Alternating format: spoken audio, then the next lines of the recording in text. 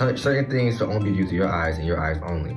For example, in my piece, having one of the subject's eyes be obscured in the image creates a sense of curiosity, whereas what lies beneath the veil is a mystery to the viewer and allows for more curiosity to be seen. You can tell by the black and white that that's what means being alone, depressed. You can tell by her hair, it's messy, like she doesn't care about herself anymore. The birch trees represent courage. That's letting me know to be brave and to not be afraid of anything that comes my way.